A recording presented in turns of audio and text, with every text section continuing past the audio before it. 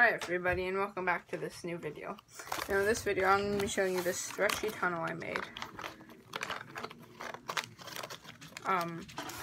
Yeah, this is folded from a piece of printer paper, and they folded it at school.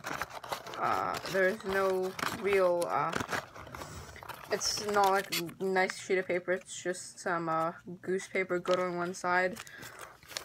Yeah, and they folded. So, call this a stretchy tunnel because here you have kind of like a, I don't know, could be like an iframe or like something.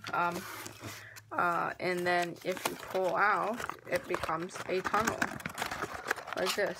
And if you do this, it's cool. I guess you could technically, not technically, like make a pull-out telescope. Well, doesn't really look like a telescope, but yeah, like that.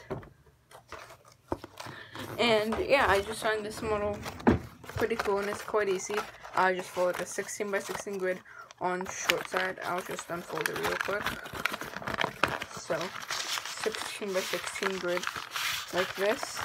This is kind of a tutorial, I guess.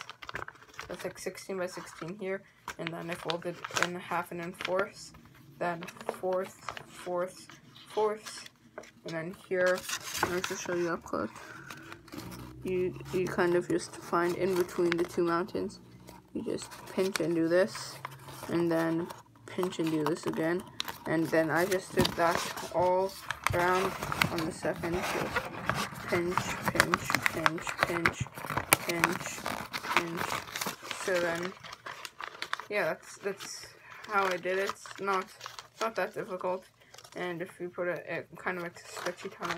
Now, I guess you could tape it here and make it a real tunnel, but I like it like this. So, yeah, that's the Origami stretchy tunnel. Hope you enjoyed, and see you next time. Bye-bye.